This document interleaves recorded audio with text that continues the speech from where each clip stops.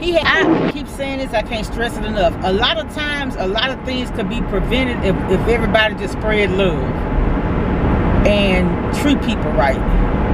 Because, say for instance, a person doesn't have a strong mental mind. The mind is not mentally stable. And if they go about their life and people treat them kind, it may be something about that kindness that kind of helps the brain process that same type of behavior.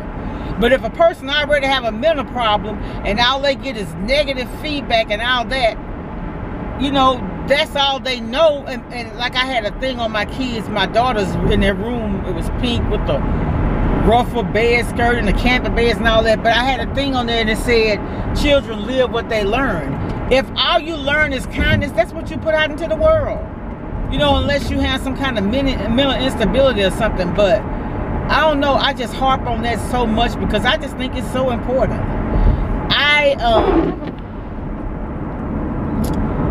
I've been blessed to work with some very good people. I've met co-workers, y'all. We don't hang out or anything, but if one is going through something, we reach out and stuff like that. Or like some come to town who we hadn't seen in years, we'll all try to get together and have dinner or lunch or something. You know, just create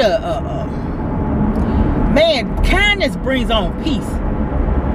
You know, it costs nothing to be kind to somebody. And I was reading Facebook posts. That's what I love about Facebook. I don't be into the drama and stuff, but I love that positivity. And it was saying, God thought enough to die for a person, so why would you be hateful to him? I ain't saying that right. I'm trying to paraphrase. I do a lot of paraphrasing, y'all. But I'm going to share that exact thing with you because I was like, wow, that is profound. You know, you want to look down on somebody because they're a drug addict or whatever, but God died for them too. Jesus died for them too. So, you know, everybody is special to him. Everybody. And it's a page I joined. I'm not a recovering alcoholic or nothing like that, but it's a page I joined on Facebook, and it's called Sober Dad. And they be posting some of the testimonies on there, y'all. Ooh, have me crying. The other night I was looking at it and it had a girl. She said she had been on meth for 4 years and now she's a registered nurse. Just different testimonies about people and victory over drug addiction, prostitution, and just things like that. And I have a confession to make. I do have an addiction, but my addiction is to food. Yes, I am a food addict. And where it gets hard and complicated with the food addiction is the fact that you have to eat to live. You don't have to eat a whole lot now. We just got to get that out. We don't have to eat a whole lot. And you know, since I've gotten older, I really don't eat as much. And since my mom died in March, I've lost over 20 pounds. You know, and since she died, I used to, you know, if you've watched my videos, you'll see where my mom was living. A lot of my videos I would share where I would be going to the store for her.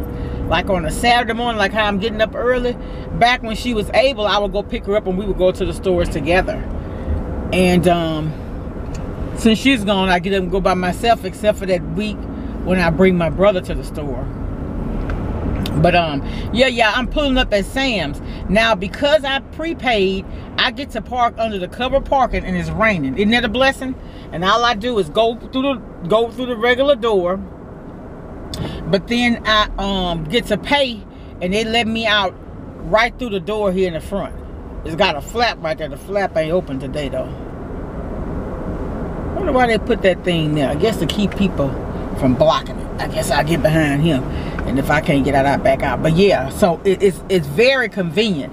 Especially like when I'm shopping for church, I'll come and I'll pay for everything online. And then it's better because I have a budget and I know how much I done spent already. And I just come on in here, go up there, and if it's real heavy, I can get them to get somebody to help me to load it or whatever. But I just come right here and get what I need. But I'm not getting very much today. I'm going to share what it is. I just, you know, since my mom passed and I don't really have to shop for her, I don't even... I like grocery shopping, but I used to love it. I love going in the store. So now, I mean, that's one of the things that I still do, I'm not as passionate about. But yeah, I'll be back. Let me go run in here and get this stuff.